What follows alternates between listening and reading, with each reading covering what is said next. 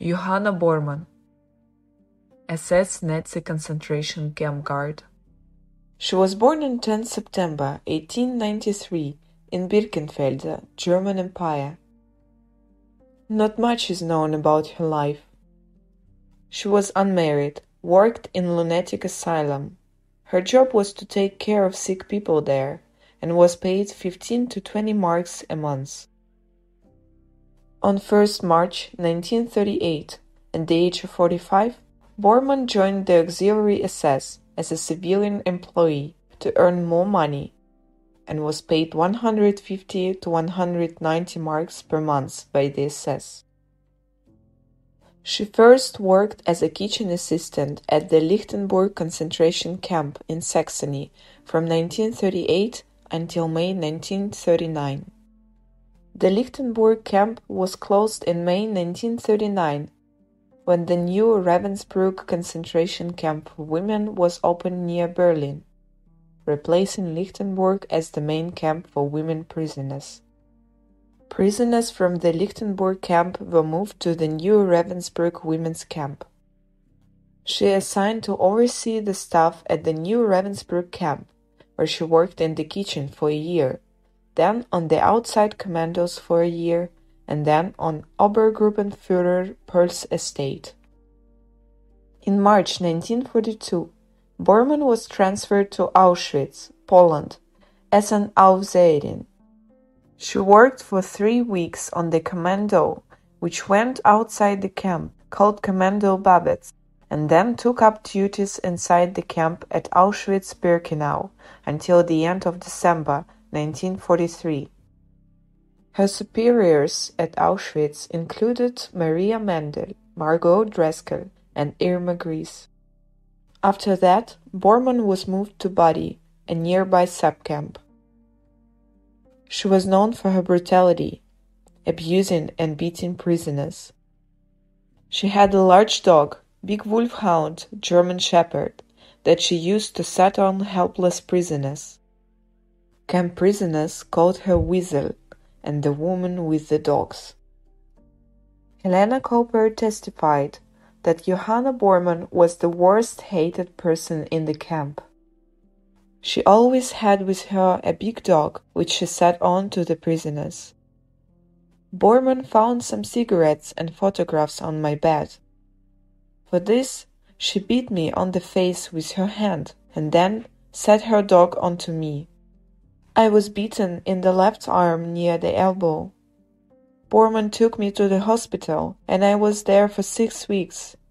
I believe Bormann called the dog off only because she was a sadist and enjoyed doing that sort of thing. Once Bormann approached a female prisoner, took something out of her pocket, then grabbed her by the hair and threw her to the ground, and that while she was lying on the ground. She let the dog go and bite the woman severely. There was no movement from the body. 4 prisoners were instructed to take the body away on a stretcher to Block 25. That is the block to which prisoners were taken when they were dying or when were lodged prior to being taken to the gas chamber. Dora Silberberg testified about the cruelty of Bormann, that one of her friends had been too sick and weakened to go to work. When Bormann saw that girl was sitting down, she approached her and snarled her to go to work. She was too sick to even respond. I tried to explain Bormann that her friend could not work because of severe pain and being very ill. Bormann looked at me and suddenly hit me straight in the face, knocking out 2 of my teeth. She yelled at me that I had to go back to work. She then ordered the dog to attack the girl who was sitting on the ground. The beast took her by the legs in his mouth and dragged her around the entire workshop until she lost consciousness. The girl was taken to the hospital. The next day, I learned from a guard that the girl was dead. In 1944, Bormann was transferred to the auxiliary camp at Hindenburg in Silesia, and in January 1945 she returned to Ravensbrück. Her last transfer took place in March at the Bergen-Belsen concentration camp, where she served under the camp commandant Josef Kramer. In the last weeks of the war, thousands of new prisoners arrived at Bergen-Belsen, as the Nazi Germans continued to evacuate camps that were soon to be liberated by the Allied forces. Overcrowding, food shortages, and poor sanitation caused outbreaks of typhus and other disease. As a result, hundreds of prisoners died every day in the Belsen camp. On 15 April 1945, the Bergen-Belsen camp was liberated by Allied forces. Allied soldiers found 60,000 prisoners inside, most of them severely ill and starving, and over 13,000 unburied bodies lying around the camp.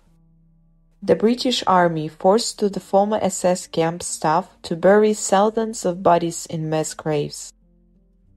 Johanna Bormann, along with 44 other camp staff, were arrested by British Army and tried in the Belsen trial by a British military court at Lichtenburg. She was charged with crimes committed at Auschwitz and Belsen. At her trial, Borman said she had joined the SS to earn more money. She wanted to leave the SS and had sent the letter to officer, but received it back with the notice that permission was not granted. She pleaded not guilty to all charges. Borman was convicted of war crimes both at Auschwitz and Bergen-Belsen and was sentenced to death.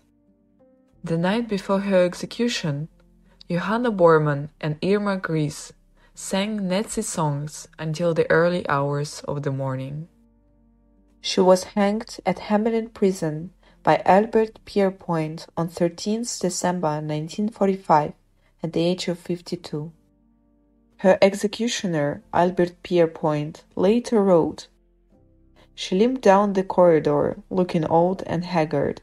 She was 42 years old, standing only a little over 5 feet. She was trembling as she was put on the scale. In German, she said, 'I have my feelings.'" Borman and other Belsen camp staff were buried in the Hamelin prison ground. In 1954, they were all reburied in Hamelin's Amwil cemetery and marked with iron crosses. This place became a spot for neo-Nazis' visit. So in 1986, all the iron crosses were removed, and now there is grass field without markers.